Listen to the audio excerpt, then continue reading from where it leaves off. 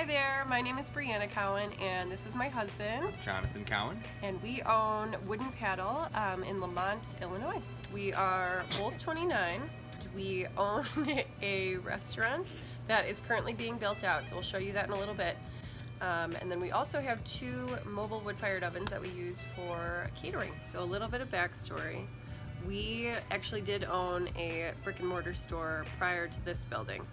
From 2013 to 2017. It was a carry-out and delivery location, didn't really work with our concept, and we were leasing, rent was going up, it was kind of crazy. So to put us in the best possible position for the future, we decided to buy the building. And we're building that out. It's going to have dine-in, which we haven't had before. It's going to have a bar, which we haven't had. And it's obviously going to be a great place for us to, that's our dog, for us to do our catering out of. This is a little sign saying we're coming to town. This is the side of our building. Yeah, oh yeah, look at our awesome pizza, it's great. It's one of our beautiful Mariforni ovens. Let's go, look at this beautiful snow in Chicagoland, it's great. So let's walk inside. Here we go. These beautiful temporary walls are going to be torn down once the steel's up. It's got a big pile of garbage right here. Yeah, it's great. So this is a place, and this will have enough room for 70 seats. For our marketing, we honestly like to keep things pretty simple overall. We just make sure that we're focusing on our core message and that we've got that straight, and then everything else we do kind of spirals outward from that.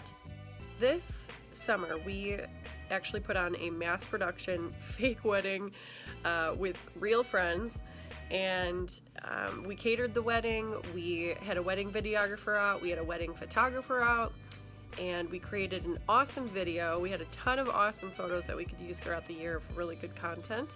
And that's kind of something we do for our marketing, is just make sure that we have really, really beautiful content that we can put up on our social media, and that usually, you know, helps project our image pretty well. For growth for 2017, we've seen overall growth in our mobile events, and what we've really seen a lot of growth in is our wedding services. In 2016, we did around 20 weddings.